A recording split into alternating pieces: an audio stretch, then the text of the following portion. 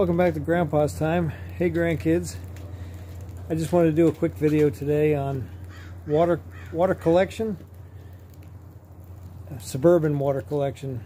If you're in some kind of an emergency, I just have a couple quick ideas for how to collect water.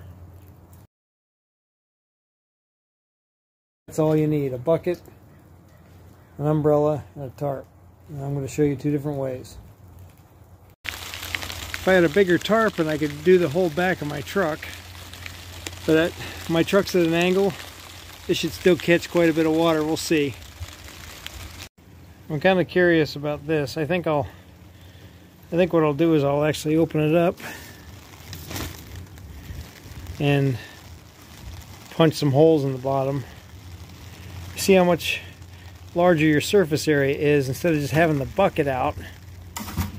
Now you've got a whole lot more surface area. So we'll give that a try. Okay, it's set up. Now I'm just going to poke some holes in the bottom, see how fast I can get this 5-gallon bucket filled up. If it was just the bucket, it would probably only get, however much it rains today. If it rains an inch, then I'm probably going to only, if it rains an inch, that's a lot of water, but I'm probably not going to get a whole lot in that bucket. But this way I've got more surface area, so you can already see it starting to run down.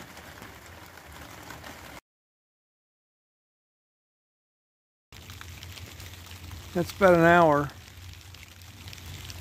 And like I said, I would have done a lot better if I could have lined the whole bed with a big tarp.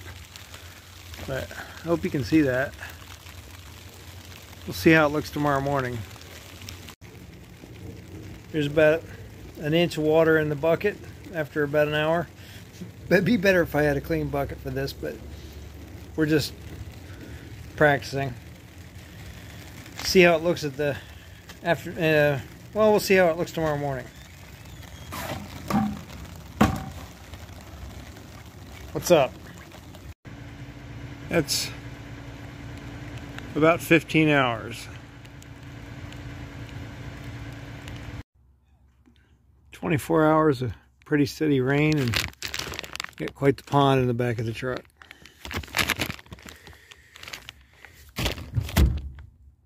Hope you can see that. That's several gallons.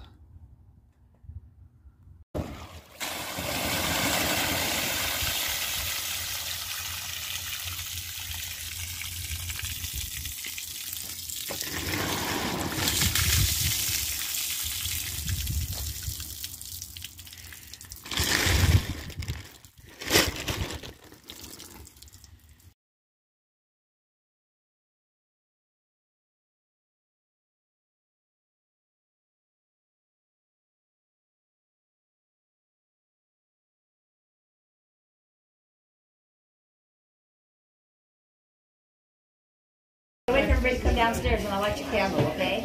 Let's move this out of the picture. Oh, he's got it in his hand. Oh, can't go. We gotta sing these first, okay? Is it gonna blow up?